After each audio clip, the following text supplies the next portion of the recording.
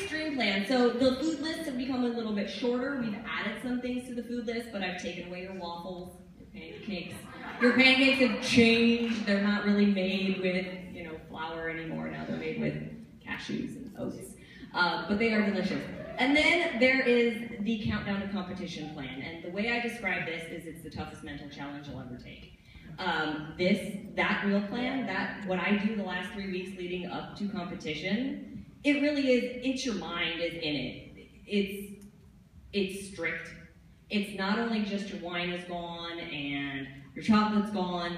There's carb depletion days in there, so you're doing 2 days of carb depletion, 1 day of regular eating, and you're in it for 21 days. But if you're going to get shredded and you want to take your body to the next level and you want to see just how far you can go, that's the plan to try. And the cool thing is we've broken it down in there for you guys so that, let's say you start with countdown to competition and you get 3 or 4 days in and you're like, this is not how I want to be doing this, or I am not ready. You can just switch over to the extreme plan.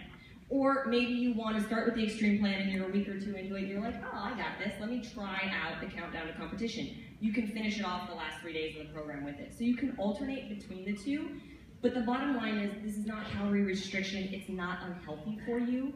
Both of them are still perfectly healthy, perfectly safe to be doing, so you don't have to question, like, am I going to starve on them? No, again, people are like, how much more protein do I have to eat? It's a lot on countdown to competition. I eat 9 times a day.